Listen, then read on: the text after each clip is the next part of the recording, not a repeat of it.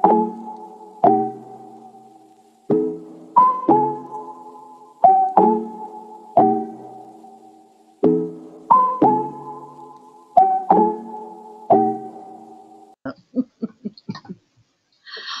everybody, welcome to Aderans UK Live.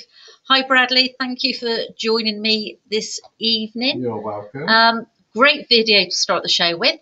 Looks like we've just landed in our location, isn't it? I think that's just dreams on behalf of the pair of us, isn't it, really? 100%. Thinking of jetting away somewhere.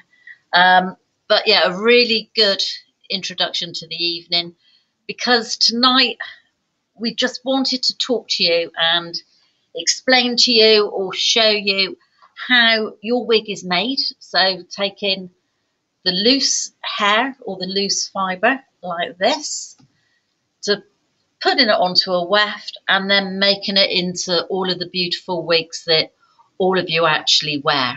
And you've probably wondered, it's like we always wonder, how do things get from A, B and C till we actually get to that end product? Yeah. And I know for all of our staff and people, when I actually do training for all of our trade accounts, they're always quite fascinated how the wigs are actually made. And when we actually go out to the factories, I've been very fortunate to have gone out to all of our factories, but when we take other members of staff, it is the most fascinating thing to see.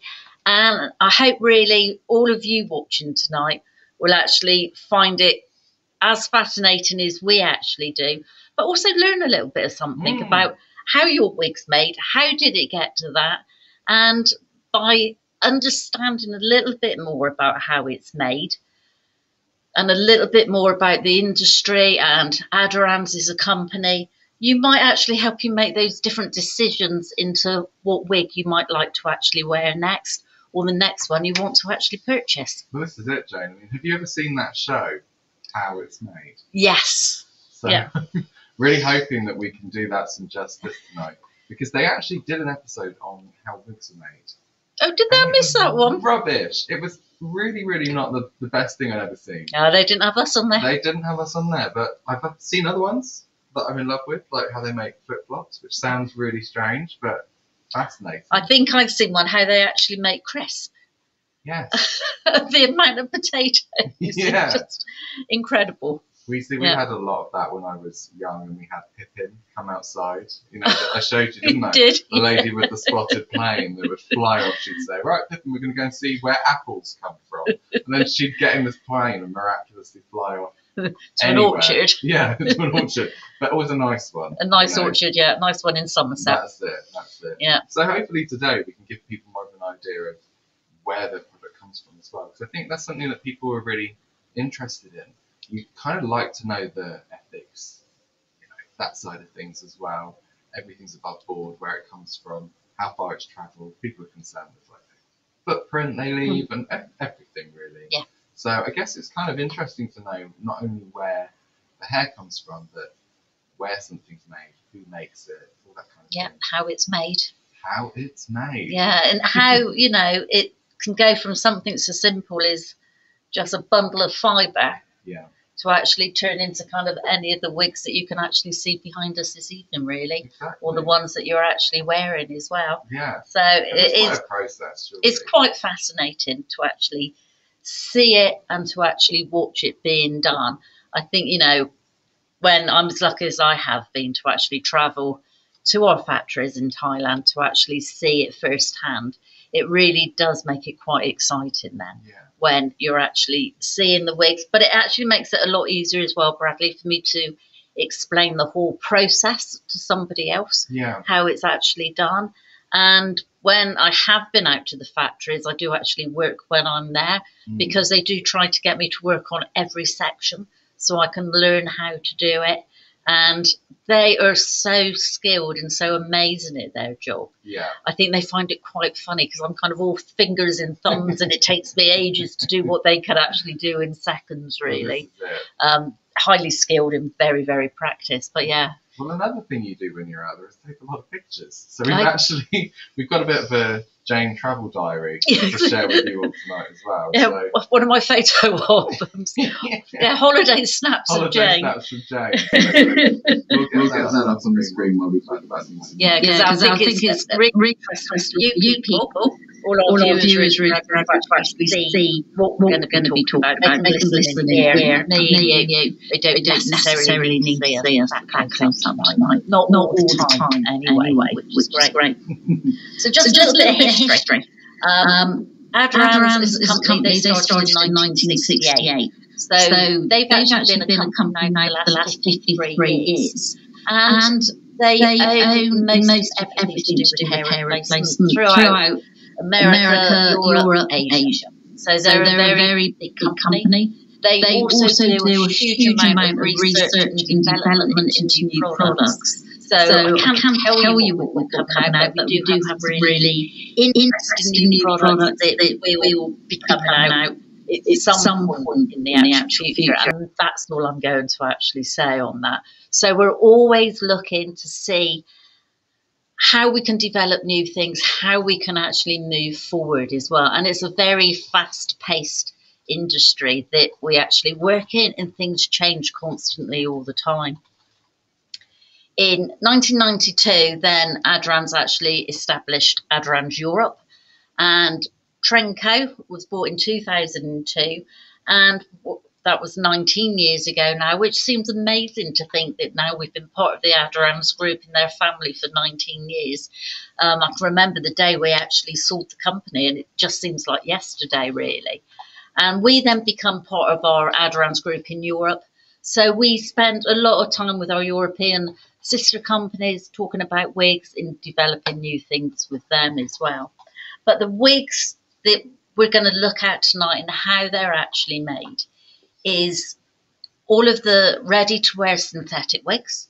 So like your Noricos, High Fashion, Sentu, Lotus, Noriko and more. And they all come out of these particular factories in Thailand. We've got factories throughout Asia. We've got factories in the Philippines, in Laos. But the two main factories that we actually use as a company for our synthetic wigs are in Thailand. Thailand is such a beautiful country, and I'm sure lots of people watching this evening have actually been to Thailand. Spent many months there, I expect. A lot of people would have travelled through Thailand. Other people would have just popped in for a holiday. We've got two different factories there. One of the factories is in Ayatua, which is part of a World Heritage Site. Oh, so it is beautiful, Bradley. When you go, you actually see the elephants walking along the road. Wow. And it's like every corner you actually turn around, you see another temple. And that's absolutely beautiful. And you'll see that there's a picture of a temple on the screen that you guys are going to be able to see. And that's because within our factory, we've got another factory in Buriram, which is more of northern Thailand. It's on the Cambodian borders, that kind of area. Very, very interesting place to actually go. And the people are just beautiful. They call it like the people of smiles or the world of smiles, and all they do is just beam and smile at you all day long. So friendly and so welcoming, absolutely lovely. And in our factory in Buriram, we've got 836 people who work in the factory, from managers going down to the canteen staff and the actual cleaners. It's really, really clean. They've got their own canteen where they can have all their meals prepared for them. And the Thai food that is actually prepared, again, is stunning. When I'm there, I actually eat with the workers, and it's a treat to actually eat with them, really, because the food is, if you like Thai food, it is out of this world, which is really, really nice. And so the 836 in the factory, but then we have over 3,000 outsourced workers, and we have over 245 outsourced production plants. And by that we mean that we occasionally, and sometimes within temples, hire space from the actual monks in the temples to actually set up workshops. And that's one of the workshops, again, that you can see on that particular image. And it's great because it means people can actually travel to work within the locality of where they actually Yeah, live. of course. Because otherwise a lot of people, there's not a lot of work there. It's a lot of farming work. It's quite menial work. And a lot of the younger girls might end up having to go into Bangkok, go to the seedier side of Thailand that we all know, really. Okay.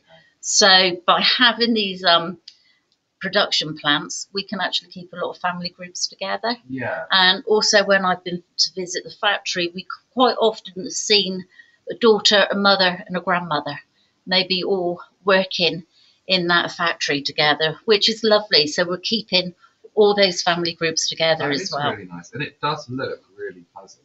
It's the idea of working in the temple as well. Just imagine that as an experience. It's lovely, yeah, because they're quite religious people as well, so they can actually take that time to pray when they actually want to, and also in the factories as well, they've got that time to set aside to actually pray on a morning. They all do it as a group together, and it's just really nice atmosphere.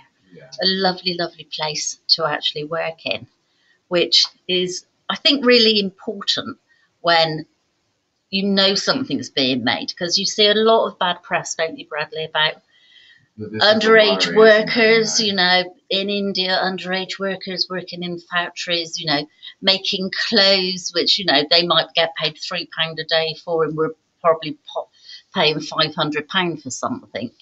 And I would say, and to assure all of you, we have nobody underage employed in any of our factories at all.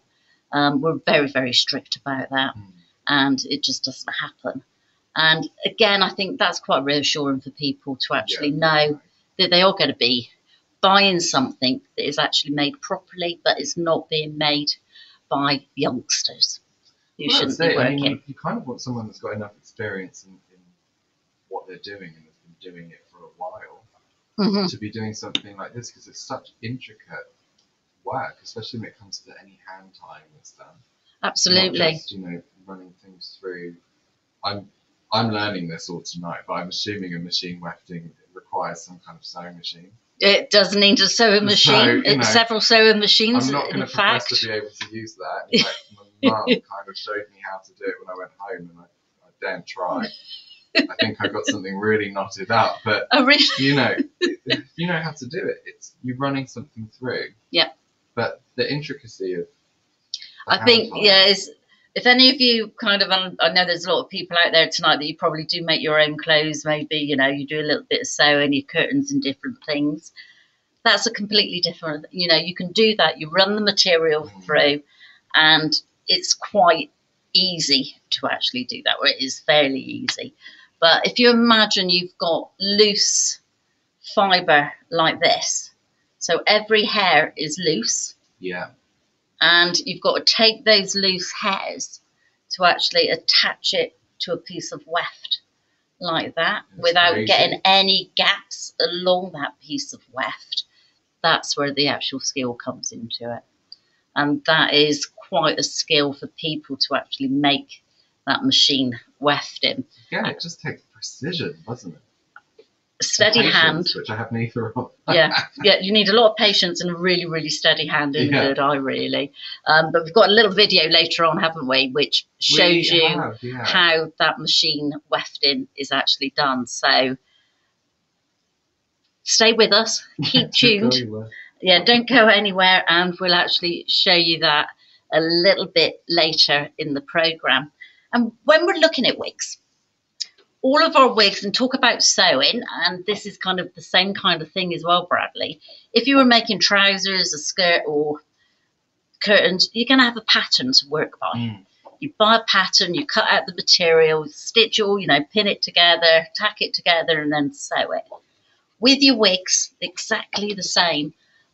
You might be able to see it on the actual screen. If not, I'm going to hold it up because that might be a little bit clearer. Not so sure, actually. It's probably clearer on your screen. But every wig is actually made to its own pattern. So this is the pattern of one particular wig. And you've got the top area. You've got the back of the wig. You've got the sides where you've got your tape tabs at the sides and the nape area.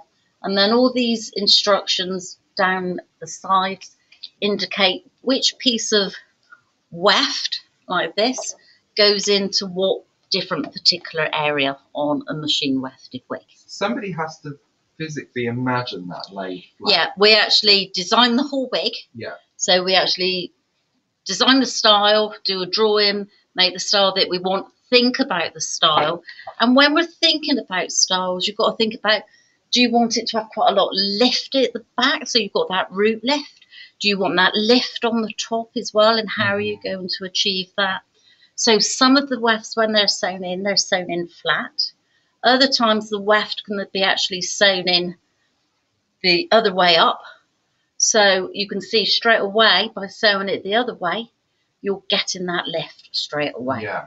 So we can actually twist it to actually turn the actual hair to where we actually want it to go. And this is all the different instructions through here and here, telling the girls at the factory how and where to put the particular wefts. If there's any hand tying, then it will actually go to a hand tying station after we've done the machine wefted part of the actual wig.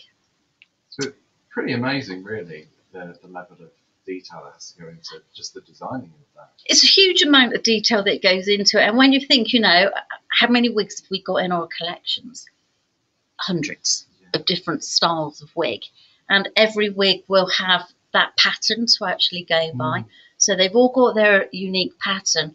And I think that's when you're choosing a wig, and any of our viewers out there tonight, if they're looking at choosing a wig, or they're thinking of getting their wig cut, and you might go to a salon, and the salon might say, well, I can't take it that short, or I don't know how it's going to behave. And it's quite often because of the way the wig's made. So it's really, and it's just like somebody with their own bio hair. If you go to the hairdressers, some people have really nice flat hair in their nape, so they can have a really nice short haircut. Other people, it sticks out at all different angles. You might have a bit at the front that sticks up, and you want your fringe to come down, but it's always going to kink and go up. And that's exactly the same with a wig. You need to understand how that hair has been put into it, or the fibre has been put into it, to know your limitations to how far you can go when you actually cut it. Yeah. So it's not always possible to buy a long wig and then just cut it short to any style you want, because it's not always going to actually the way you actually want it. It's really good, because I remember one of the webinars that we've done about custom made, and you were showing us with how you mark onto those the plastic caps that you create with the tape, so that you don't have to cut the wig, because you know how long the hair is going to be on each one of those things. Like, in my mind, I think a long time ago, before I started working here, I thought you just almost had a plain wig and you just cut it to any. They mass cut them into the style. Any shape in any style. Yeah. I thought there must be a lot of talented stylists in a room somewhere just cutting them all. Yeah. I mean, once the wig has a machine wefted wig has been completed, though, it does go to the styling section at the factory. Okay. Where we do have stylists who are actually completely trained, and they do the final finishing touches. So any tweaks, making sure the parting's in the right area, the fringe is completely right. So it goes to a hand finishing station just to actually make sure there's no long ends of hair. Just trim them off if there actually are, and to actually put all the partings in the right place for us. Still very much a very hands-on, man-made item. Yeah, everything. Yeah, when we talk machine wefted, there's a different section of the factory for every different section of making the cap. Yeah. Preparing the fibre, curling the fibre. Right. And then once we've got the fibre curled, cut to the length we want, we then need to actually attach it to a weft. Okay. And then once we've attached it to the weft, we can then actually start to attach it to the actual empty base that was made. Oh, we've got some more of your holiday snaps here. Some more snaps.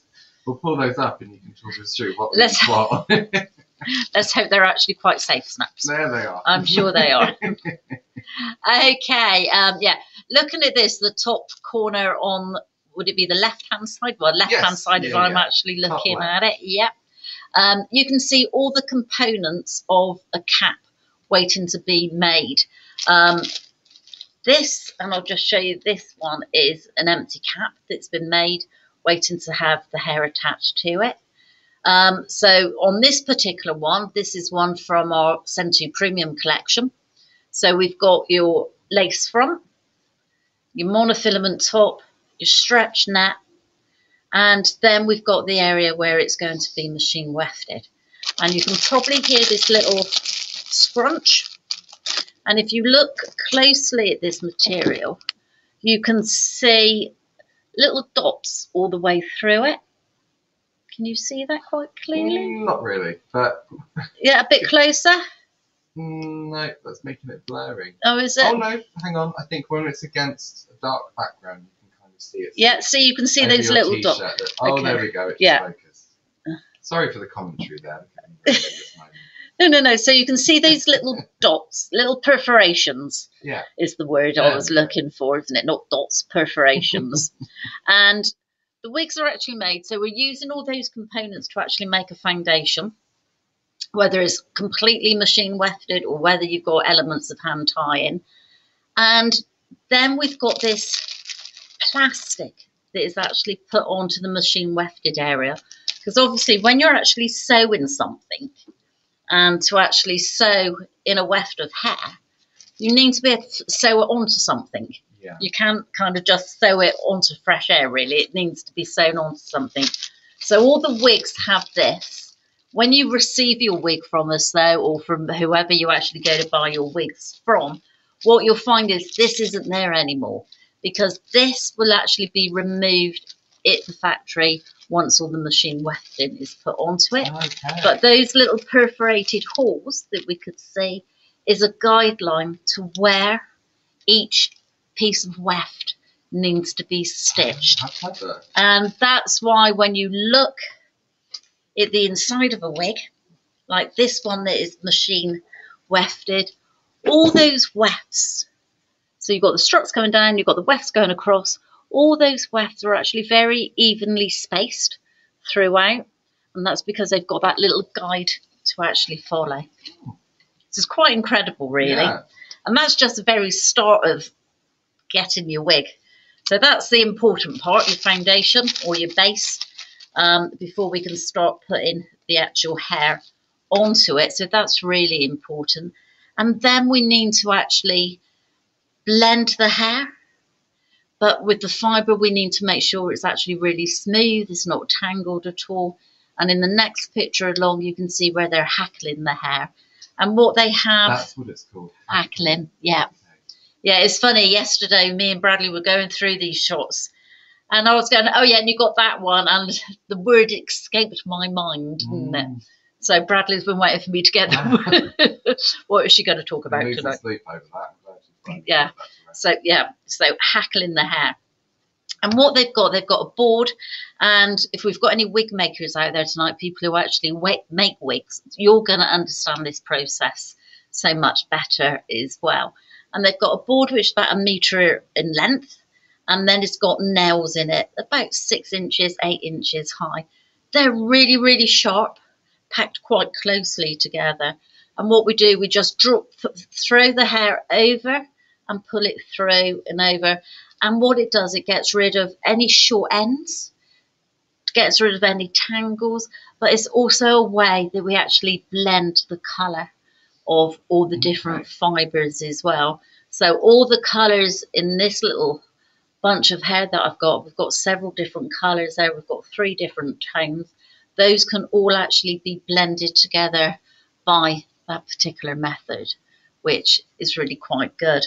So once we've done that, we then need to actually sew this loose hair onto a weft. And in the factory, they have 3 sewing machines all in a row.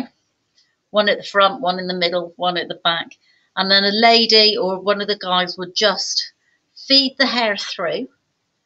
And as they feed the hair through, and again, you might be able to see this. It's not very easy to put it onto a weft. But you might be able to see there's like 1 inch, 2.5 centimetres of a turnover of hair.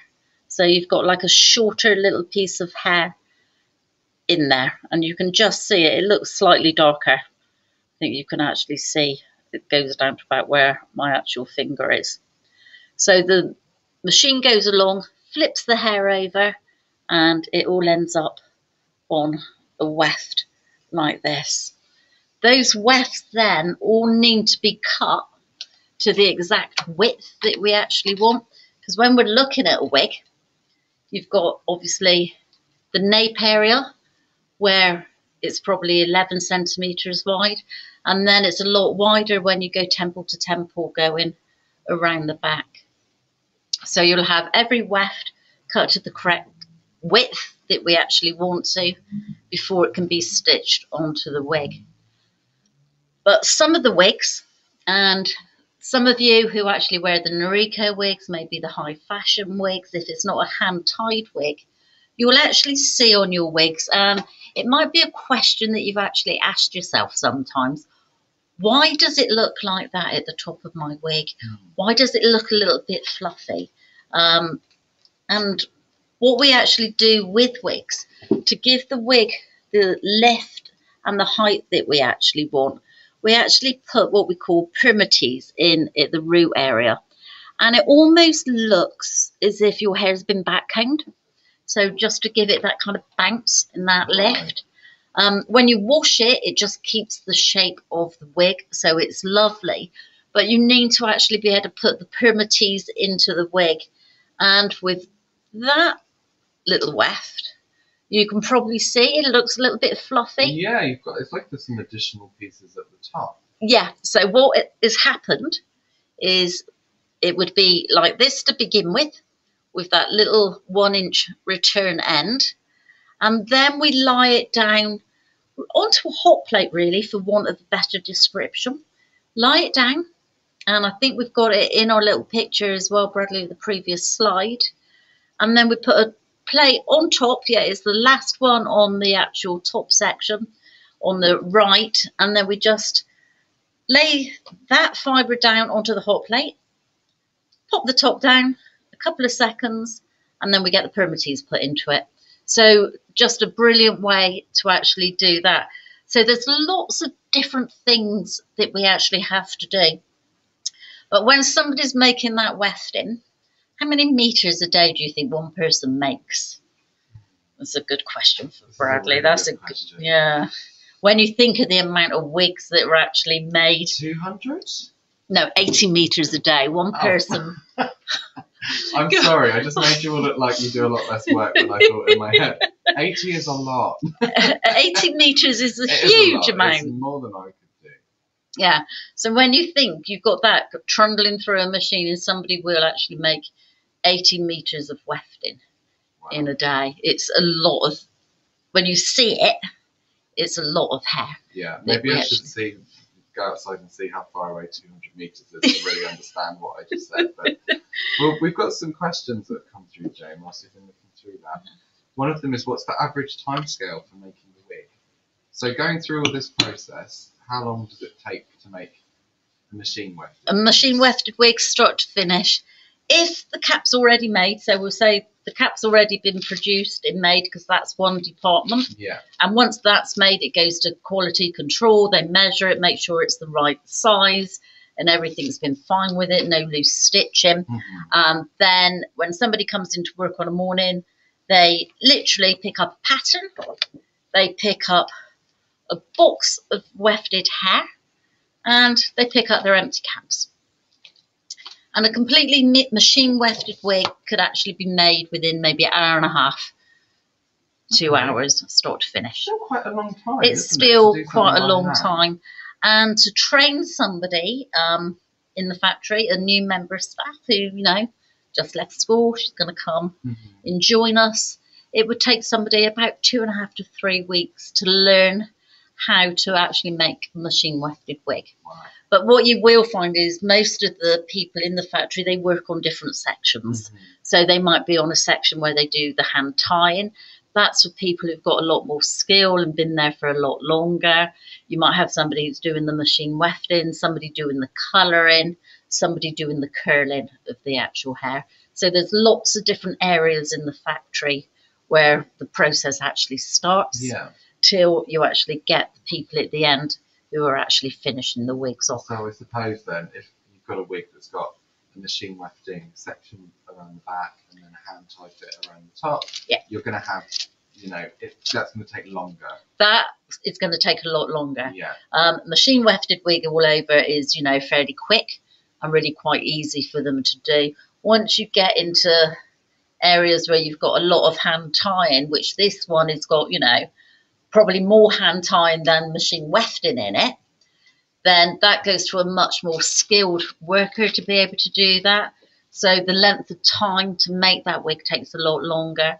And to do the hand tying on this particular one, you're probably looking at a good 20 hours. Wow. So really. A fully hand-tied wig would be a fully hand-tied wig. 80 hours. Yeah, if you're looking at, say, one of our gem collections, like the diamond or the amber, those are completely hand-tied, and that would take 60 to 70 hours. Right. But that's by somebody who's really skilled. Yeah. So they've learnt their trade, and they're really fast, and they're really skilled. And as you know, with whatever job we all do, it takes a lot of time to actually learn and build up our speed to actually do these things. That's crazy. That's something that we just receive and would put on. Somebody's spent up to 80 hours. Yeah, you kind of, I think sometimes, but it's like with anything in life, we take things for granted, Absolutely. don't we? We buy it, we get the box, we pop it on, and oh yeah, it looks lovely, love the colour. But it's what work actually goes into that wig. And that's really why you get those different prices of wigs as well. Yeah, of course. Because if it's all machine made, it's obviously going to be a lot cheaper than something that's got hand tying to it, lace fronts, smaller filament tops as well. It's not just material, is it? You're paying for It's the labour, the time. Labour, yeah. The skill set, you're paying for all those things. And it is really high skill sets that they've actually got as well. Yeah, it's just, incredible. It's amazing. I mean, to actually see it.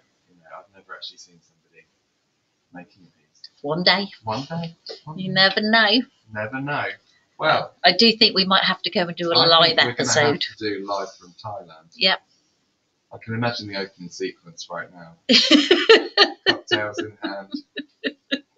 Lovely beach scenes, temples, elephant rides. We'd have to do that. Yep.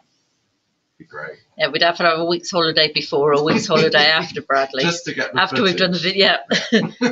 Before we actually get to the factory one way or the other, isn't it? But yeah, definitely. It's a great thing to be able to actually see. Yeah. Yeah. So what's going on in the rest of your holiday snaps down here then? Don't know, you tell me. There's some rather large rollers there, big metal poles. What are they for? Okay, we've probably got a bigger one of that as well, haven't we? I think we probably do. Shall we go, is it the next one down? I think it is. Yeah, that's easier.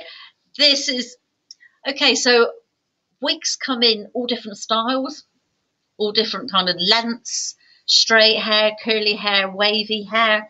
And if we want to have a curl put into a wig, then the actual fibre, once it's been put onto its weft, will then be actually wrapped around a perming rod. But our conventional perming rods that we actually use in hair salons that you see every day are about this width. The ones we use at the factory are probably about 1 metre wide. That's a perming rod. And that's a perming rod. Wow. So this is to actually do the actual curl, Bradley. And it's, again, about 1 metre wide. They also have end papers that they use, but giant-sized end papers. And they just comb the hair so it's really, really straight. They coat it in a... Coat it. I won't tell you what it is, but they do coat it to perm it. And then they wind it up. And then the hair, or the rods, are then put into an oven. And they've got these big, massive ovens that all these rods actually go into with all the actual hair wound all around them. They get left in there for a certain amount of time. Once that time is up, they're then taken out and they're left on the floor to cool down completely. Because if you imagine, these are like aluminium, so they get really incredibly hot. And at the factory, it's a job of the men in the factory to actually take these rods out because they are so incredibly hot. They don't let any of the ladies actually do that job. Well, that's nice. which I think is really nice. Very gentleman. But I mean, I like somebody opening doors for me, so it's, you know, I'm old-fashioned in that way. Yeah, it's like, yeah, quite happy. Carry a bag. Open a door. Yes, that's lovely. It's Thank right. you. Rita here says she's going to carry our bags for us, so we've got that covered. Oh, right, you're going to come with us, Rita. Oh, Brilliant. she's coming along, yeah. Well, years ago, we did actually do a trip out to the factories with some of our trade accounts as well. Wow. It was something we actually offered, so from the UK and from Europe. And there was quite a lot, probably 3 coachloads of us that actually went, and quite a few people from the UK, and they did get a tour of the factory and the opportunity to try to actually do some of these things. So yeah, so I know a lot of our trade accounts actually follow me and Bradley on a Wednesday night as well. So if you're listening, maybe just watch out for your emails, and maybe when all this is cleared up, all the COVID and the pandemic, and we can travel again, we'll set up another little tour. Coaches already. Which is really good. So yeah, so the rods are taken out, left on the floor to cool down overnight. The next day, the ladies will come in, unravel the hair, and that's when we get whatever curl we want into the actual fibre. For instance, Jane, there's a piece just behind you over your right shoulder. This one? Nope. This Next one? Yes. So the curl that's in that, I take it that would require like a large rod just to get a bend in there? Yeah, they come in all different diameters, like really, really tiny. Yeah. So we want like an afro-y, really tight curl. Mm-hmm. But with this particular style, the Alva, you want that bend. Yeah. So it's like you've actually blow dried your hair with a really round, large brush to give it that bit of oomph in the body. Yeah. So it would have gone on to one of the larger rollers, and it would have probably been around about a 40mm one, and that's 40 millimeters in diameter. So we're probably looking at about that kind of size rod for it to go on. Because I was just thinking, if the fibres were really straight, I mean, the wigs would look kind of weird, right? They wouldn't look very natural. It doesn't look very natural, because when you look at even somebody's own bio hair, even though you might think you've got really dead straight hair, there's always that little bit of movement to it. It's never kind of rainwater poker straight. So there's always a little bit of bend in movement to it. So all of the fibre does actually have that little bit of bend in movement to it. But also on the ends of the fibre, and I think it's quite interesting when we actually look at a wig sometimes, and you can look at the end of the actual fibre, and it almost looks as if it's been tethered, doesn't it? As if it's actually been thinned out ever so slightly. And the way they actually do that is once they've got the actual fibre to how they want it, they'll actually just go in again with the hackling tool and just keep going over those ends. So they're breaking down the actual very end of the fibre, so it's not quite so blunt and it's a lot softer on the end. So again, it's quite incredible what they can actually do. So it gives it that natural look. It does give it that natural look, yeah, without being cut to actually achieve that natural look, which is good. Which is where are we going now? Colouring. This is the colouring. Yeah, and I mean, next week we're actually talking about colour, aren't we, Bradley? Are we going to be doing this? Yeah, that would be fun. Yeah, next week we're talking all about colours, colour for the summer, isn't it? All those colour trends and understanding about colour placement on your wig. And, you know, do you order a rooted one, a long rooted one, and what it all means really to get rid of all that mumbo jumbo like hybrid colours and everything we talk about in our brochures. So you actually think, oh, I know what I want. I want a pastel one or a hybrid one. It's also good to know about like face framing with colours and what it does to your facial features. How it changes you. Yeah. How it can just colour is, I think, really quite interesting, because it will, if you get the right colour tone for your skin, it just lifts your face completely. If you've got the wrong colour tone, it can just really drag you down. Also, the right colour can really make your eyes pop out. If you've got blue eyes or green eyes, you can really make them kind of stand out as well. So colour is quite important. And when you're buying a wig, when you come into any of our branches or any wig boutique that you might go to, play around with colour for a little bit, that first wig you're buying. See what actually suits you and see how you actually feel comfortable. and see what a change it makes. Even if you just take a selfie of yourself in one wig and then take a selfie of yourself in the next wig in different colours, put them side by side, and you're going to really be able to see that difference. Yeah, definitely. Well, and if you've got your own bio hair as well, and Yeah. you don't want to make that big mistake, going blonde or going dark or going red because you're not sure, again, go into a salon, have like an imaging service done where you can go in, try several wigs on, and actually take those pictures so you're not making that big mistake. Or instead of actually colouring your hair, preserve the quality of it and buy a wig and just have fun with wigs. You've just got to try these things. There's lots of things you can do, and I think, wigs are just a huge amount of fun for people.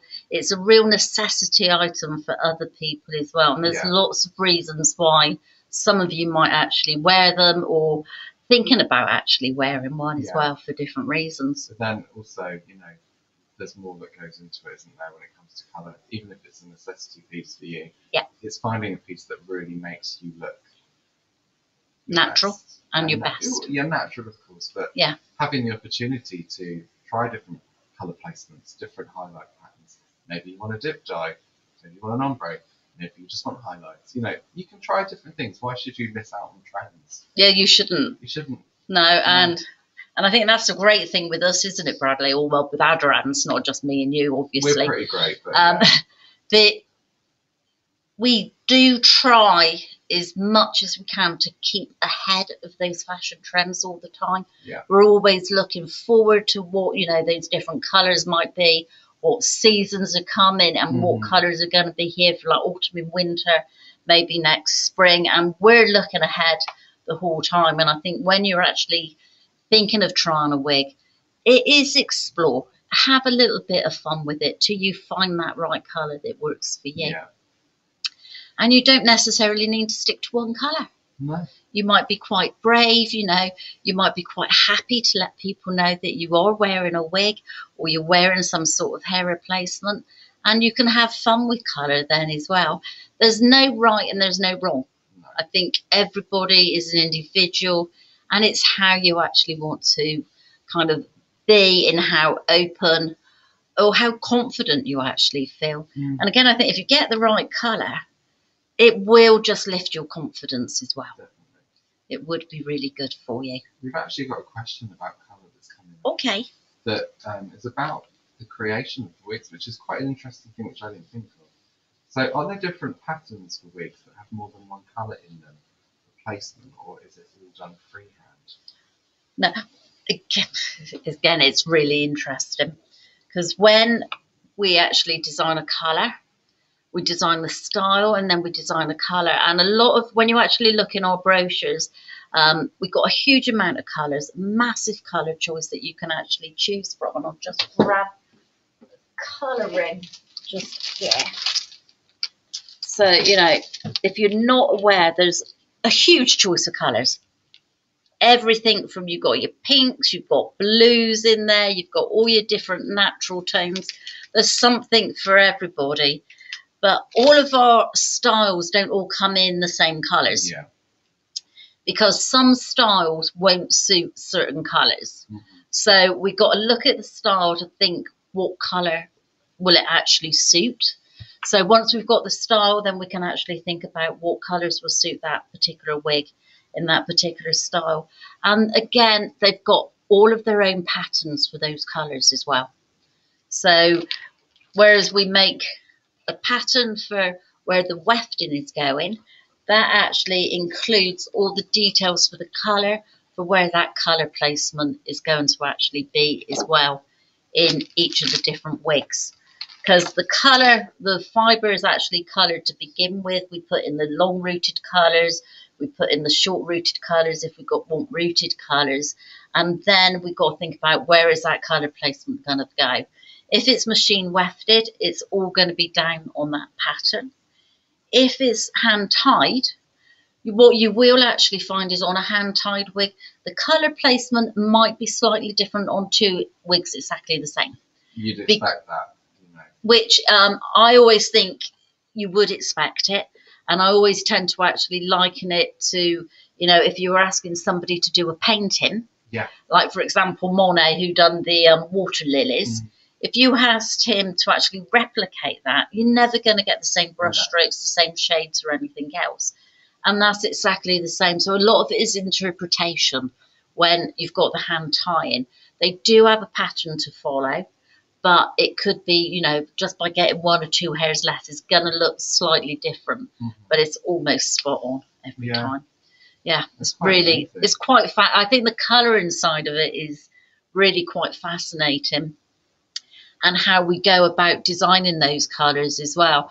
I've been doing some colour work on some new wigs that would be coming out probably next year now. Because of COVID, we've had a slight delay. And I'll ask the factory to do something for me. And it's like, I want a blend of this, 50-50 blend, different blends of colours, or I want a rooted colour.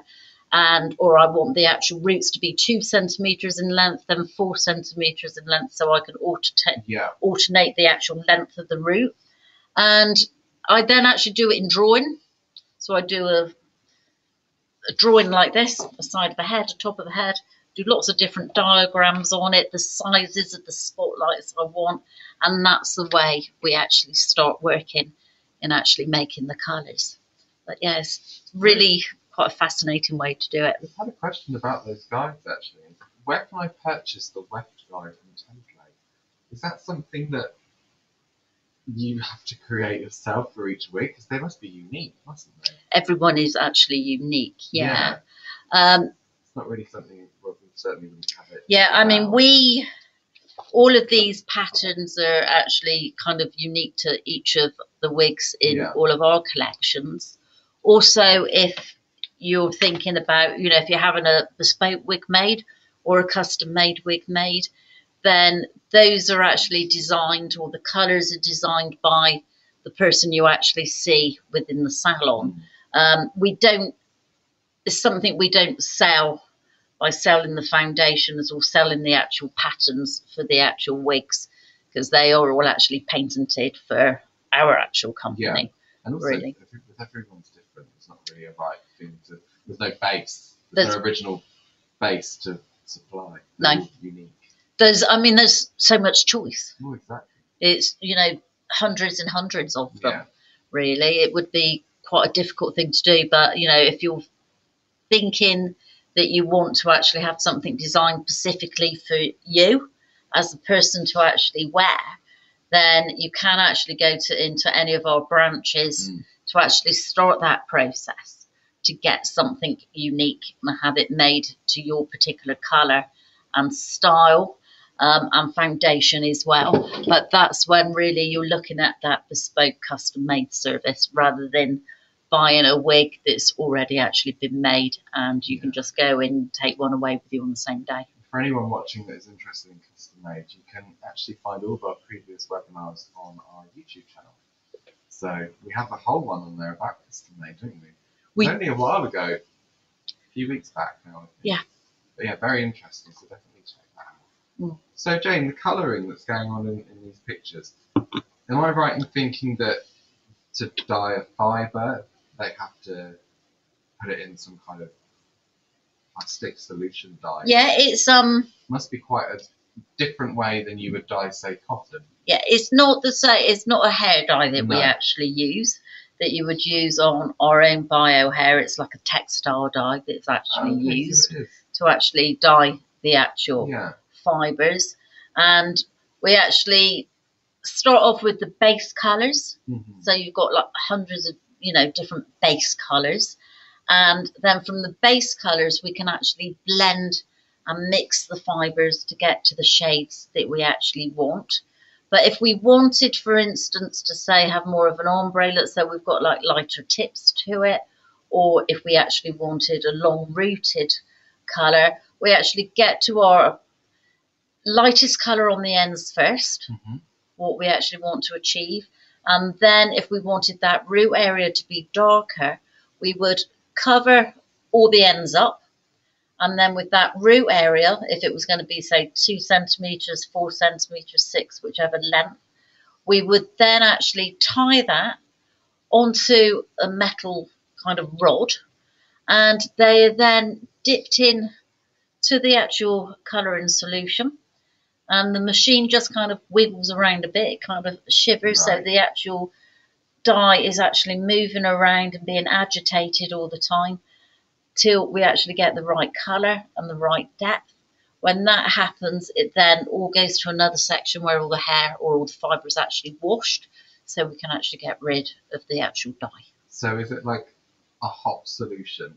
It's not, it's a cold solution. Cold? Yeah. That's interesting. I'm Yeah, just thinking of try to dye some like polyester. Yeah.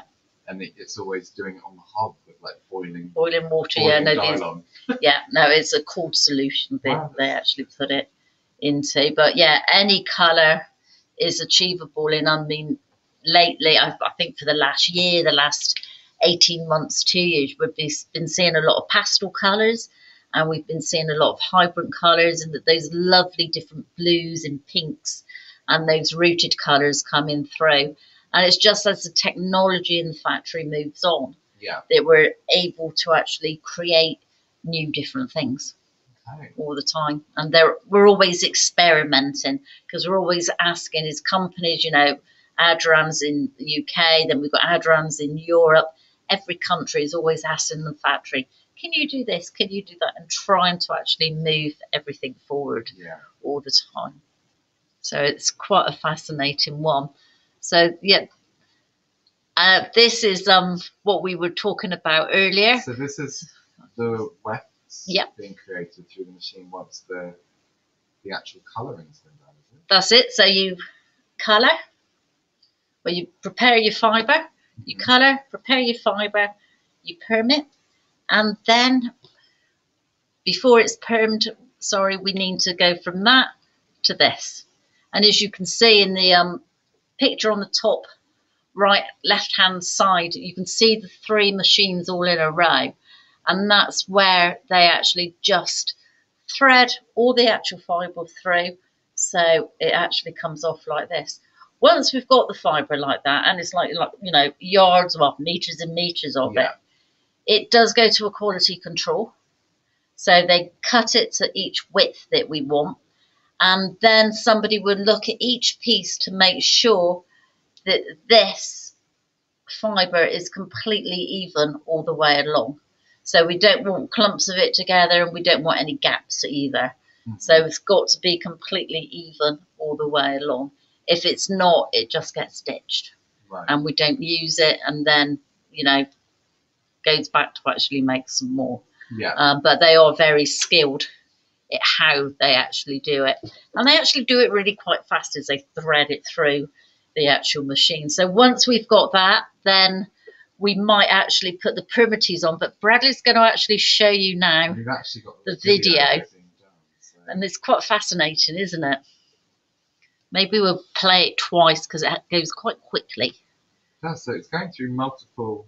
Yep, so you go through 3 machines that they're threading it through. Another round.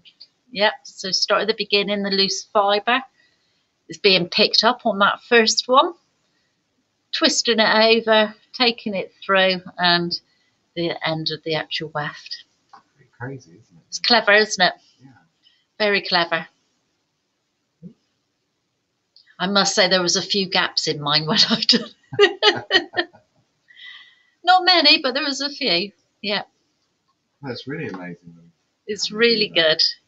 But, and, you know, these people, they are really skilled. They just do it really, really quickly. When they're doing it, it's just like, thread it through, and it's like done another lot, another box taken very away. Easy, though. It almost looks like it is fully machined done, like a robot's doing it. Yeah. Because it's so seamless. Yeah, it is very, very good. And then, of course, once we've done the machine wefting part, and all the machine wefting is actually sewn on by machine, and you can see this on the bottom right-hand side where they're actually sewing the wefts onto the actual foundation. Once all the machine wefting has been done, then it might go to another department to actually have the hand tying done. So if any of the wigs that you actually buy have got a lace front to it, they might have a monofilament top, that's going to be all hand tied. This area of stretch net through here, that's all hand tied. So that's going to be a much more skilled worker who will actually be doing that for us. And you've got reasons why you might want to have a wig with a lace front, and you might have a reason why you don't want one. And you're probably asking yourself, you know, what is the advantages? Why would I choose a different type of foundation? And what am I looking at when I come into one of your branches or going into an independent wig shop, or if you're buying one through the internet? What are you actually looking at? I think the crucial thing is you need to actually think about what style you actually want to go for. If you want to wear your hair in a full fringe, then it's probably your choice out there. You could go for any wig with it in a full fringe. But if you would say to go for a wig that was machine wefted all over, and this one's completely machine wefted, and as you can see, we've got that little bit of a fringe to it, and machine wefted wigs do tend to come with that fringe as well. And the reason for that is because you get this almost a hard line. Right. So if you were to take your hair back, say you wanted to put, you know, some hair accessories into it, a headband or something, you're going to actually see that telltale line that maybe is actually a wig. So if you want to take your hair back, I would always look at going for something that's got a lace front to it. And if I just pop this one on the head, and you can actually see straight away if we've got a lace front, much softer, isn't it? It's a lot softer. It sits on the forehead really lovely, and you can actually take it away and play around with it, and it just looks like our own hair is actually growing from the scalp. Yeah. So really think about what kind of style you want, or what you want to do with your hair, because this is your hair, obviously. So think about what you want to do. Some of the actual wigs with lace fronts have lace coming down the sides as well, like this particular one. So you can actually take all of that hair back, which enables you to actually put it up and do a lot of different things with it as well.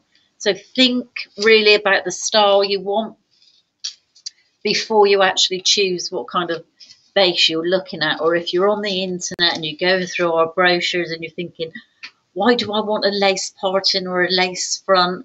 Or what is a machine wefted wig and what are the differences? That's really your biggest difference. Also, when you've got a wig that's got hand tying to it, you will find it sits a lot flatter to your actual head. So it's all going to actually sit a lot flatter and just hug the actual shape in contour of your actual head as well. So again, you're getting a much more natural look. If you're somebody though who likes to have quite big hair and to have quite a lot of hair, again, go for something that's machine wefted all over, and then you're getting all that body and lift that you actually want naturally as well. And really help with the permatease. Oh, yeah, and when you wash it, it just goes back to that shape again. So they're very, very easy to look after. So definitely think about what kind of style you want to do, how you want to play around with them, and that's, you know, will help you choose the right foundation for your wig. It just gives you a little bit of help, really. Yeah. And there's so many different ones out there, it can get really confusing. On previous evenings, we've talked about all the different foundations, haven't we? And again, they're all there on YouTube and also on our website that you can actually watch those about different foundations if it's going to give you a little bit of a help to actually find out which is the best base for you. You can't say that there's any right or wrong bases. No. I think it just depends on you as an individual and what style you're trying to achieve, or what you're trying to achieve personally when you're actually playing with your wigs as well. That's it. And this is, Bradley's been finding this little video quite fascinating. We've got 2 videos now, and they're quite mesmerising, really. And this is showing you really the skill and the attention to actually hand tie the fibre into one of these bases of the wigs. And it's quite incredible to actually watch. It's quite hypnotising, Jane, because it's just so... It's like repetitive, but in a nice way. In a nice way. Quite comforting. Yeah, they all work to a pattern, so it's not just randomly put in the actual hair.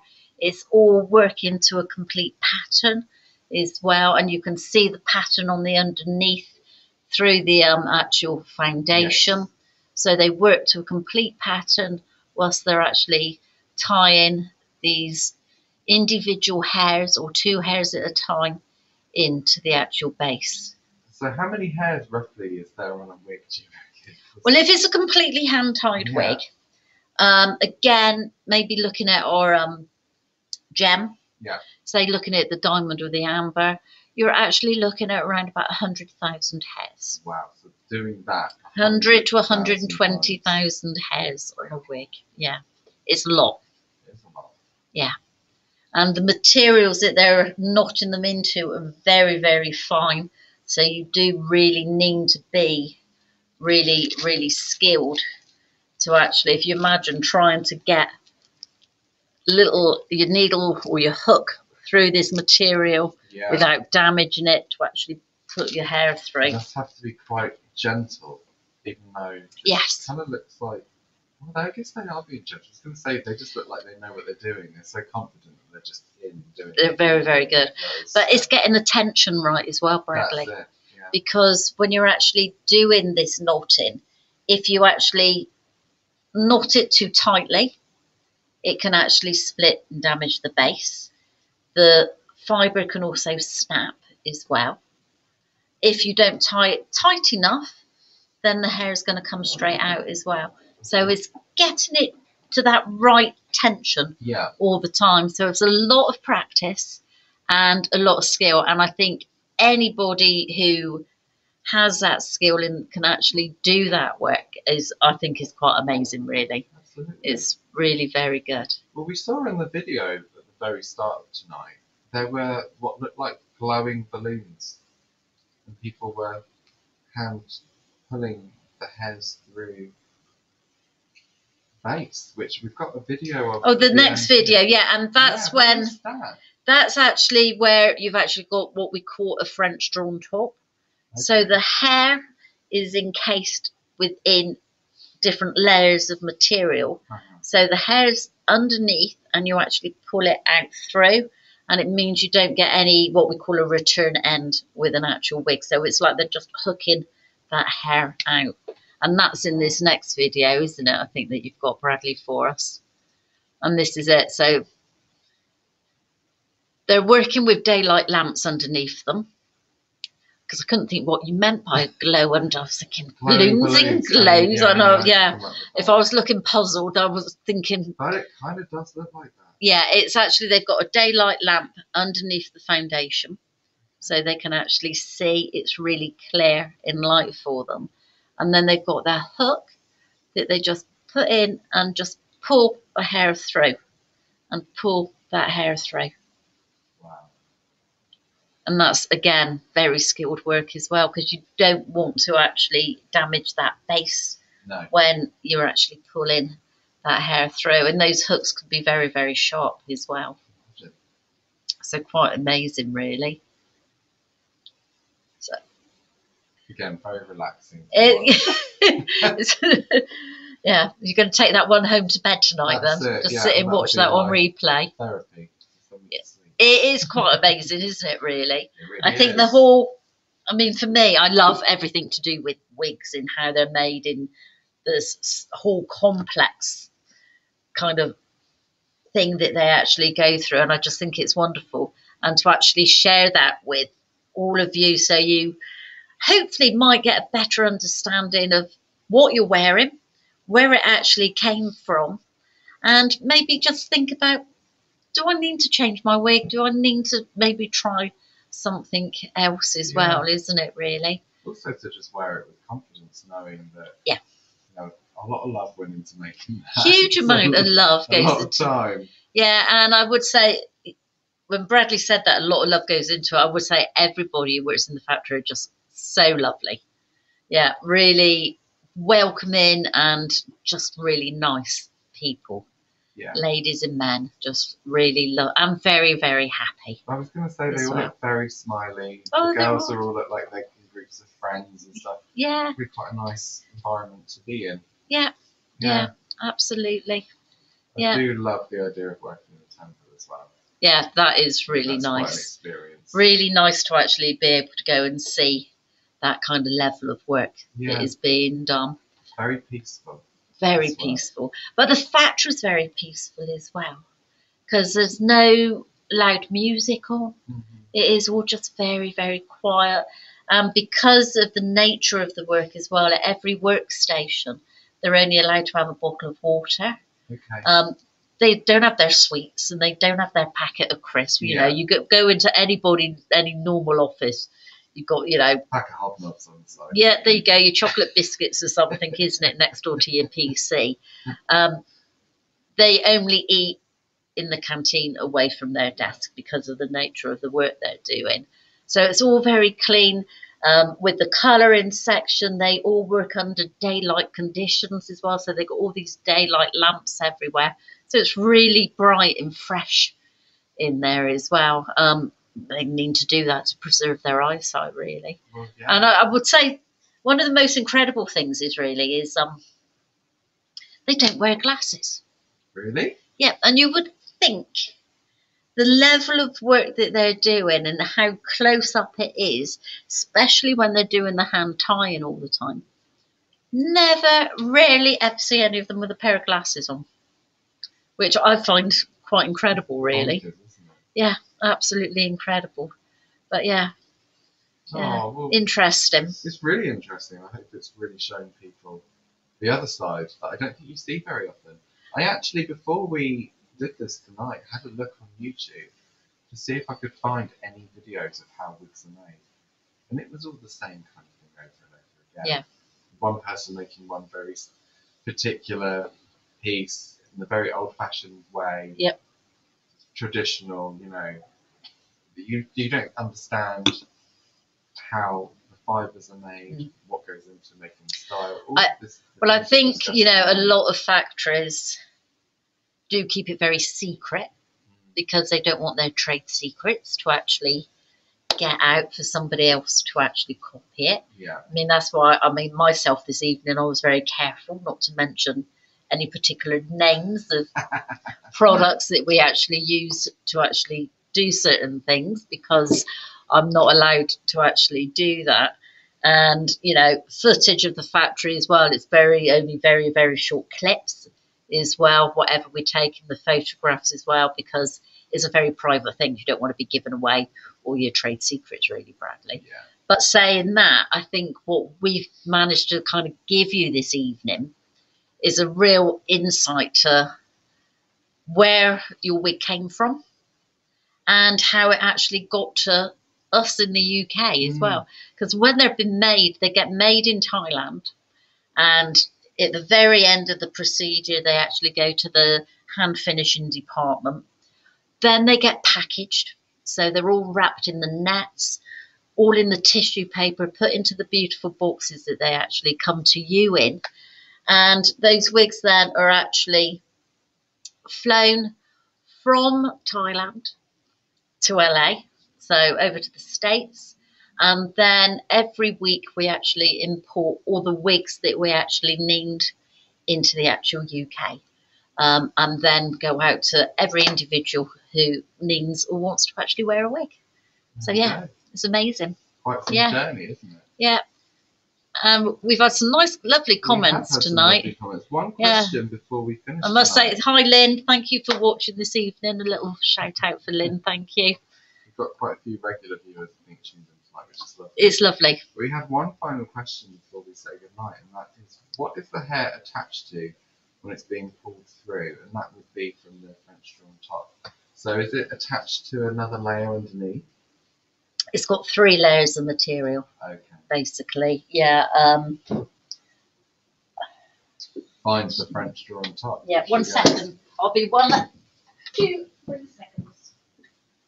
So I'm assuming then that you've got the layer on the top that is being pulled through. Yeah.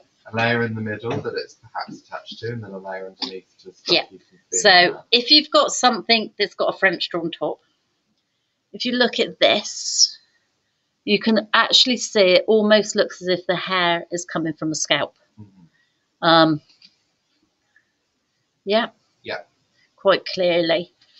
And when you've got a French drawn top, it means that the hair you've actually got is just one length of hair. You don't have a shorter. You've got to move it down a little. Oh, sorry, There you we don't go. have a short. That's because I'm looking at you talking. I wasn't concentrating. You don't have a shorter end, so it keeps it one length of hair. It also keeps it really, really flat, so it just sits very snugly over the top of the head. And on the undersection, what it looks like is you've got another layer of silk. Sometimes it's lace, depending on the actual make. And all the knots are encased in that area. Right. So the hair would have been underneath here and then hooked through like this to get our French drawn top. Again, to do French drawn tops, the level of skill for somebody is even higher than somebody who does hand tying. Right. So it's another skill level again. And you'll find if you're buying or looking at any wigs, if it's a bespoke, custom made, maybe a stock piece in human hair, you will actually find that anything with a French drawn top is going to actually be at the higher end of the market.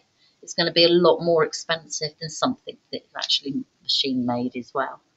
But the actual look that you actually get looks completely natural. Yeah.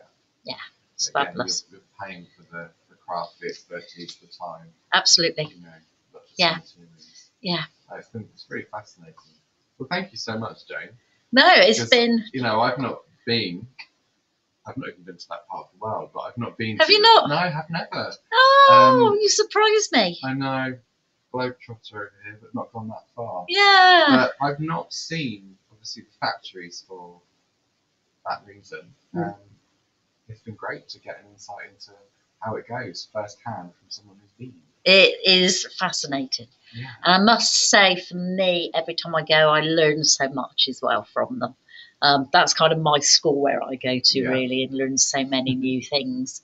And yeah, your excitement is like, yeah, I'm like a little girl in a sweet shop, really, when I go to the factories. Is amazing. And I think all of us who do similar jobs to me in the company, we all get very excited when we go, and we all normally go together. So it's a little gaggle of girls who do get very excited when we're there, which is lovely. Yeah. Oh, yeah. That's really cool. All my other colleagues in Europe, yeah, we have fun. Good. Yeah, it's Well, good. I But, think that's pretty much it tonight. yeah, we've had some lovely comments, which, do you know, that always means so much to us, isn't it really? It's great that you all take that time to actually watch us. I must say, though, the weather's turned in, so you're probably quite happy to be sat in tonight watching us instead of outside. Yeah. Definitely here it's absolutely pouring down with rain. I feel a bit idiotic in the whole beach thing now. Yeah, Bradley's dressed for the summer. Oh. But yeah, the rain is absolutely pouring down, isn't it, really? It's not very nice at all.